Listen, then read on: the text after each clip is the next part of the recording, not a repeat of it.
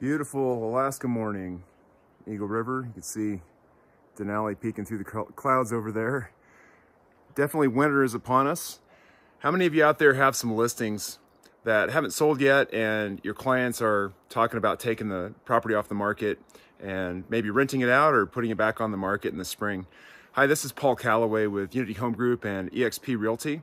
Just want to give you a couple of tips on how to have conversations with your sellers right now to help them meet their goals and maybe avoid the misconceptions that are out there in reference to our winter market and real estate in Alaska.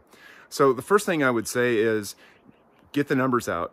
Sit down with them and go over how much it's going to cost them to hold the property if they take the property off the market, leave it vacant over the winter.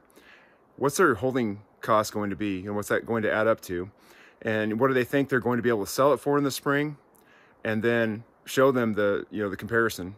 This is what you're going to spend versus, this is what we could probably sell it for now. Maybe we talk about a pricing strategy, talk about reducing the price now, selling it for a little less than you might be able to sell it for in the spring, but avoid those holding charges, right? And all the risks that go along with that as well.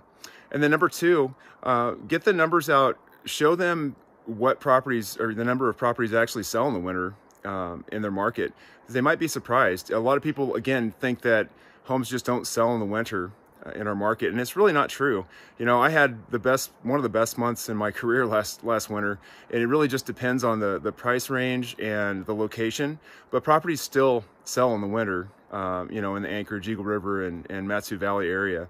So again, I think a lot of it is just fighting against the misconceptions. People, they're going to get advice from all kinds of different locations and sources, from family, friends, and sometimes it gets really confusing. So I think just sitting down with your clients, going over the facts, showing them the numbers will really help. And again, it may help you to get the property sold, help them meet their goals. Because remember, if they're listing their property with you, they really don't want to be a landlord, right? Otherwise, they would have just rented it out to start with. And most likely, they really don't want their property to sit over the winter. They want to get it sold, but they may just feel like this is their only option. So help them see that there's other options out there. There may be some great ways, great strategies to get it sold now. Hope this has been helpful, and look forward to talking to you in the next video.